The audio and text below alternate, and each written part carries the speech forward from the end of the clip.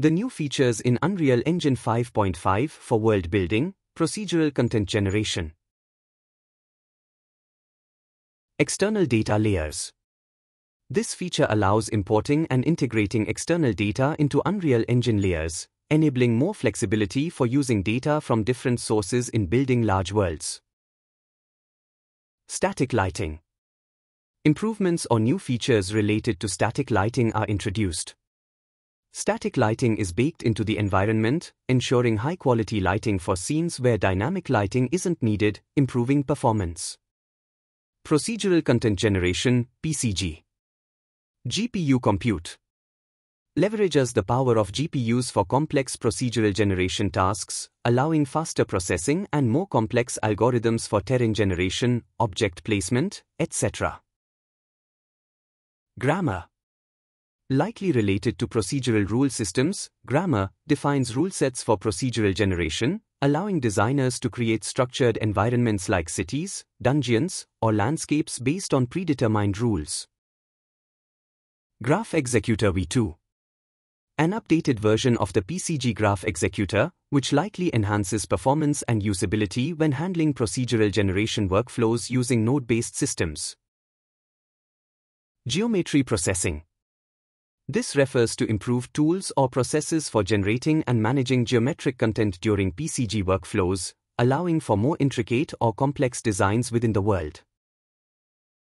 Spline meshes. Enhancements or new features related to spline meshes, enabling more efficient and flexible creation of procedural structures such as roads, rivers, or other continuous forms that follow a spline curve. Data layers support.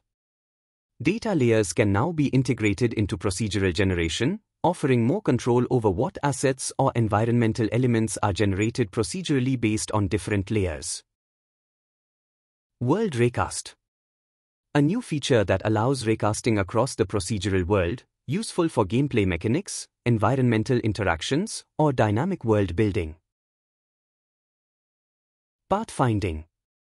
Improvements or new features for AI pathfinding, enhancing the way NPCs navigate procedurally generated worlds by finding optimal paths.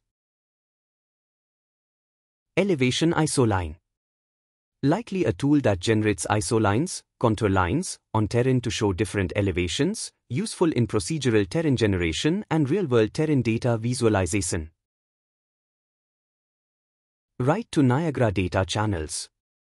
Allows procedural generation systems to send data to Niagara, Unreal's VFX system, to dynamically create effects based on world or geometry changes.